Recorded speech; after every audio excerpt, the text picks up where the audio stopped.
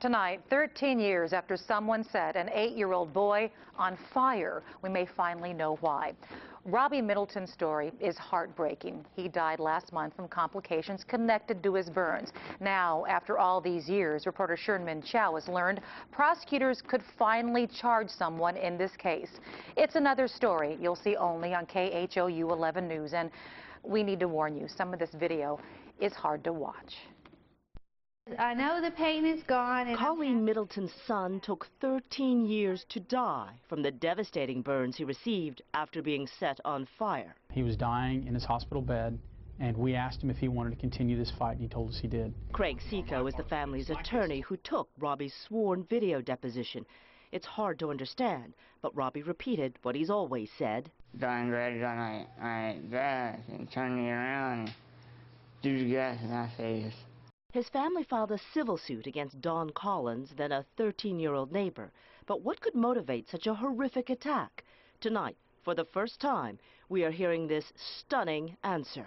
Robbie explained in his deposition that Donald Collins had sexually assaulted him approximately 2 weeks before the fire in the very location where Robbie was set on fire. Robbie was too embarrassed to tell his mother, but days before his death, Robbie spoke, and for the record.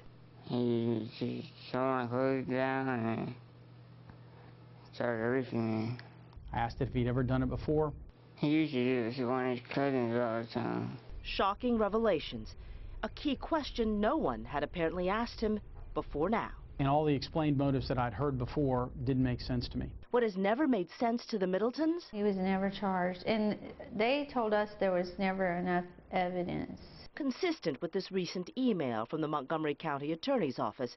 Too many contradictions, not prosecutable. But Robbie's parents say prosecutors never bothered to talk to their son.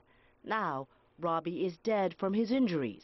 Reasonable that then perhaps a murder investigation could be opened? We certainly hope there is one going to be opened. In 1998, Collins was taken into custody but then released. Today, Don Collins is 26 years old and serving time for failure to register as a sex offender. The Middletons are now ready to take on another battle. Some of the bravest people I've ever met.